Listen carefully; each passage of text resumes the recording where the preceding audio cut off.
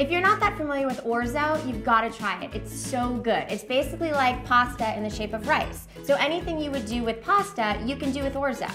It makes a great main dish if you add meat and vegetables and sauce, or this recipe is a totally delicious side dish. It's orzo with watermelon, basil, and feta. It's these really unique blend of flavors. It's like a sweet, tangy fruit mixed with the salty feta. If you're making chicken or steak, or if you're barbecuing ribs, it's light and refreshing, so it goes really well with the nice heavy meat. It's a great side dish. You've got to try it. First thing you do is just simply make the orzo. So dump it into some boiling water, add a little dash of salt, and just let it go.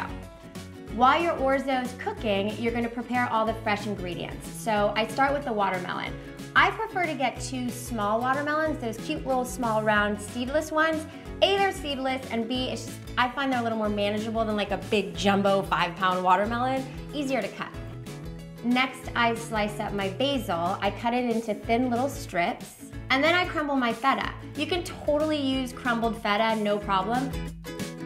Once your orzo is done, you're just gonna pour it into a strainer, and then you're gonna run it under some water to cool it off. This is a cool side dish, so you wanna cool it off kind of quickly and stop the cooking process. Do not overcook your orzo. Overcooked orzo is mushy and doughy and not delicious at all. So once your orzo is ready, you can just start assembling. Dump it in a bowl and add all your fresh ingredients that you prepared. So toss the watermelon in there, crumble your feta all throughout, sprinkle the basil over the top, then you're gonna pour your olive oil and give it a nice stir, get those flavors blending together.